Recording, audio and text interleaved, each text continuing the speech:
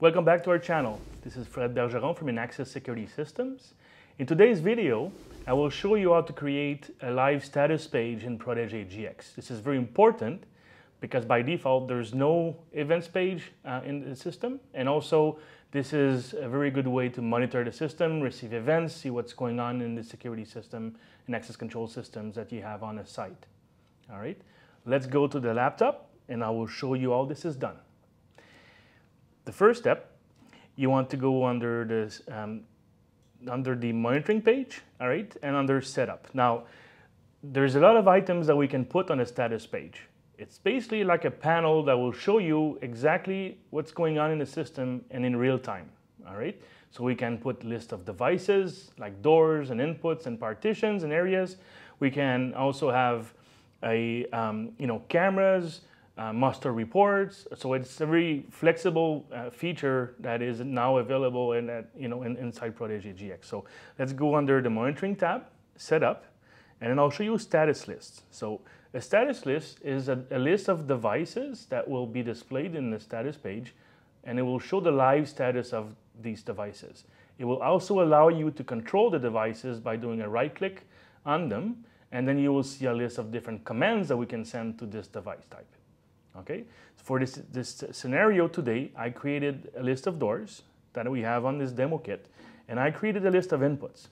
Okay, so let's create a new status page with these items on it, as well as events. Under monitoring and setup, you will need to go to status page editor. Now, the system will show you the default one, which is the alarms page. So you want to add another one. Let's call it events and devices. Okay. Now there's different type of layouts that you want to choose from, okay? So what I want to do for now is I'll use this, this example here. So you see it's really like creating, let's say, a panel for you operators to see and control, all right? So what I want to do is to use an events page, all right? So all events, and I will configure this section for 2 columns, all right, and 3 rows. Okay, here I want to put the first status list, which will be doors. Okay, and then here we'll put another status list for inputs, and I will use one column and 2 rows, and then we can save this. So when we go to the monitoring and the status page view, all right, I'm going to switch from alarms to the new page we created. Okay, and you see what we have now is the list of devices that we have in the here. So there you go. So you have the events, the description, like that. So you can adjust these, and when you close the software, the system will save the way you have placed the columns. So I have my list of doors here. You see we can right click on it, and you have the different commands available for a door. Right? If I right click on an input, I can then bypass or remove the bypass from that zone, and you see the live status of it. Okay?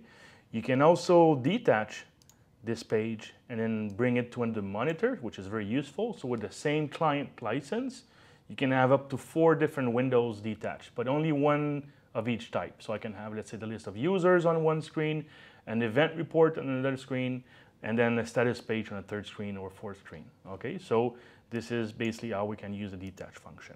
All right, so now since I have saved and programmed this status page, I can see live events coming in as they are generated by the users or the devices on site, and I can control doors and inputs.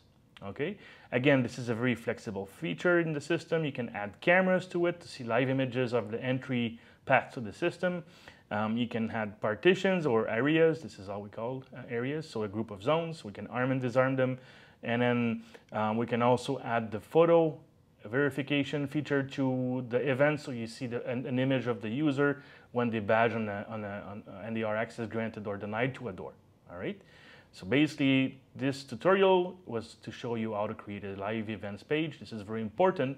You need to know what's going on in the system. The events are the best tool you can have to know exactly what's going on when you troubleshoot, and when someone is actually actively monitoring and watching the system. Thanks for watching. Please subscribe to our channel If you have any special requests for ICT Protege or any other products that Inaxsys is offering, please send a comment below and we'll be more than happy to help you.